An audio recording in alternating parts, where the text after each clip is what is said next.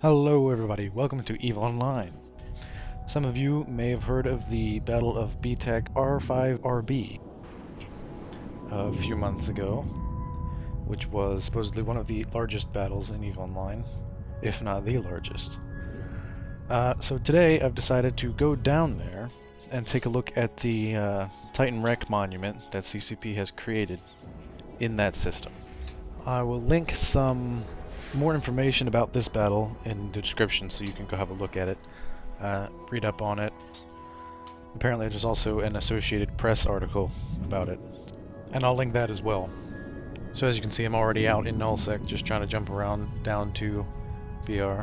There's a few sovereignty blockade units put up around the place. Obviously there's, you know, the Civil War still going on between various warring factions trying to take sovereignty in certain systems from the other side. I actually think I picked a pretty good time to go down there because on my way down there's mostly nobody there.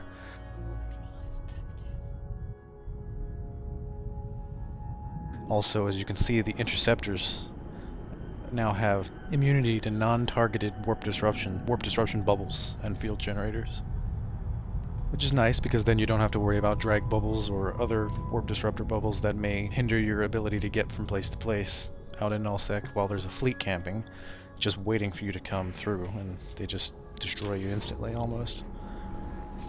You do still have to worry about targeted warp disruption modules such as scramblers, disruptors, etc., because they can still get you, provided that you are sitting in one place long enough for them to target you and turn on the module.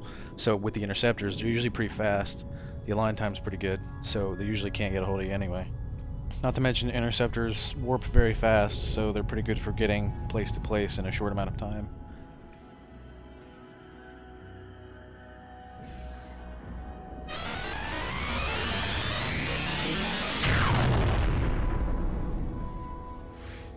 I'm just going to go ahead and skip ahead a few jumps.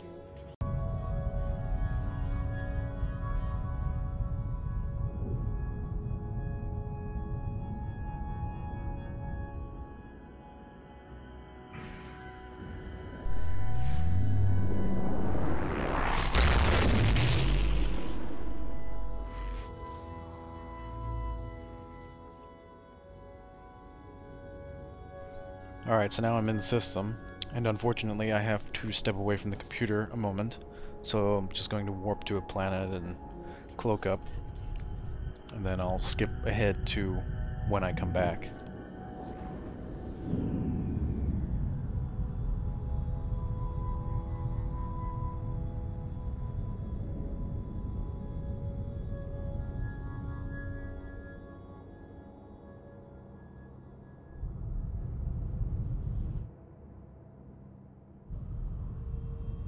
Alright, so now I'm back on here, and we're just going to be warping to the monument site now.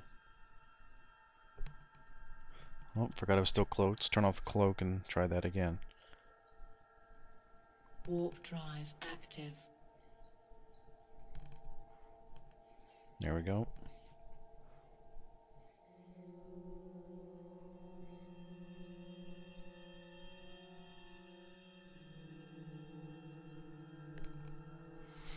So now here we are.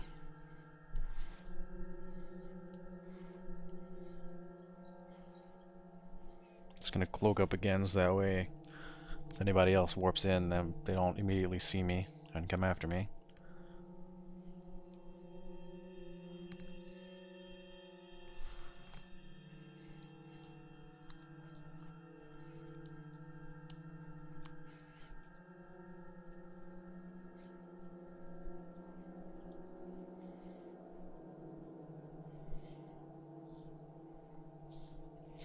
So you've got the Amar Titan, the avatar, the nice wreck that they've created. This is what the new capital wrecks look like. You've got the Mimitar Titan, the Ragnarok. I've got the Galente Titan, the Erebus, and pardon me if I'm pronouncing any of these wrong.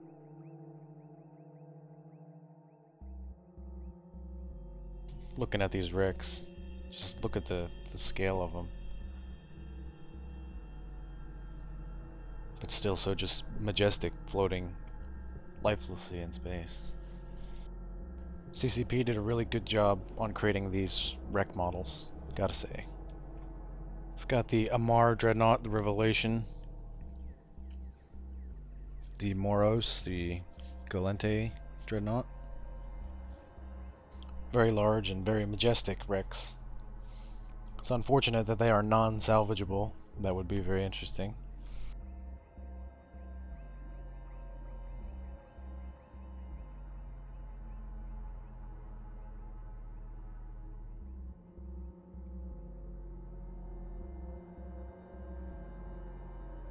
And the description on these is all pretty much the same. So now we'll have a look at the monument itself. You see it has the list of all the names of people that were involved. So we'll just have a look at that.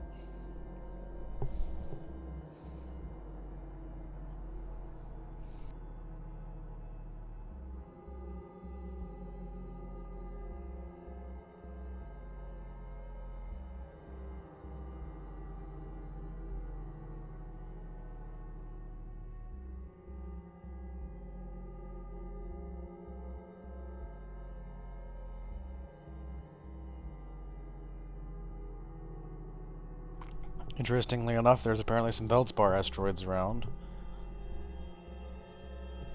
It's for some ambiance, I suppose.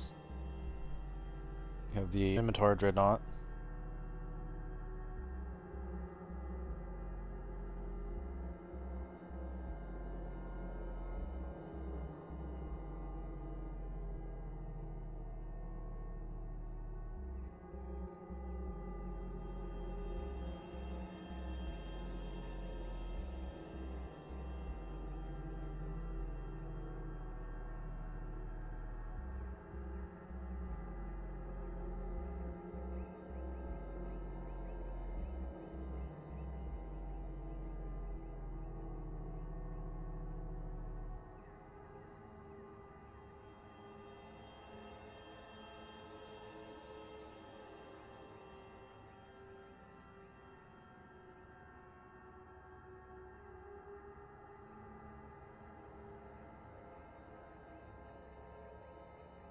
Let's try to add this to the overview, so that way I can have like a list of them.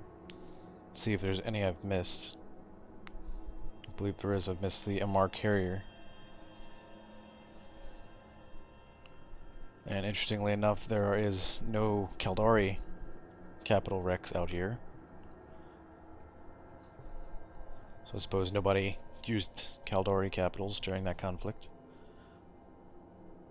Which is interesting in itself. If you know why that the Caldari capitals don't get used, or at least didn't get used, go ahead and drop it down in the comments.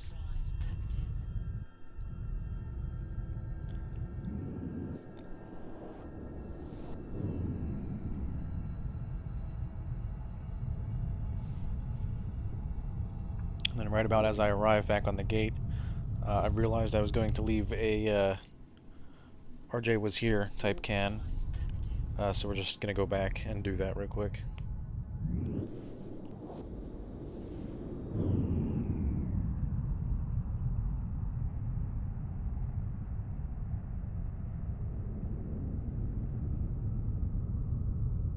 Now, of course, since I don't happen to have a anchorable secure can type thing on me at the time, this can's just going to expire in 2 hours, like any other regular jet can, or like a normal type wreck.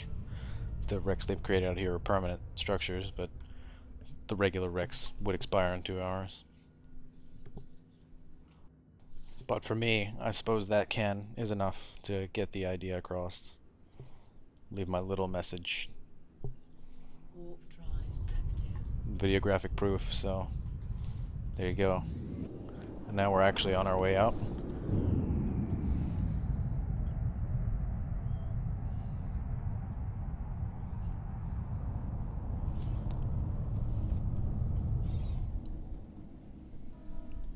And then as soon as I jump out here, that's pretty much going to be the end of the video, so thanks for watching, and don't forget to subscribe.